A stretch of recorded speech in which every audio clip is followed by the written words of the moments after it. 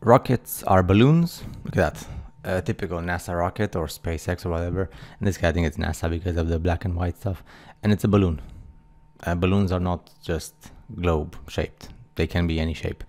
Rocket balloon. So a balloon with the shape of a rocket, and down we have, like, you know, the force. And it's just, this is just like typical science class, like nothing special. You can do it in science or in whatever. Like school science. So that's the type of things I use. We're gonna see another video afterwards regarding the actual rockets of SpaceX and stuff, but they're balloons. You know, when they fail, that's what happens, because they're balloons. And that's the typical explosion of a balloon in the atmosphere, in the sky, when something happens or when it burns down or whatever. And it's just like it's a balloon. Okay, even like the pieces, they're balloons. And here, for comparison purposes, your typical balloon, that's the type of technology they use.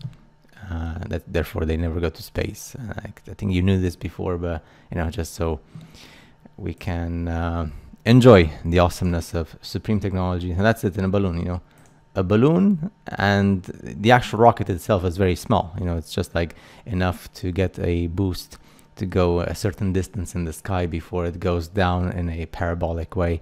And that's why they switch afterwards to computer generated images and videos, so to say that they've been in space. And that's, you know, this is reality. You're not gonna get punished for this, because this is what it is.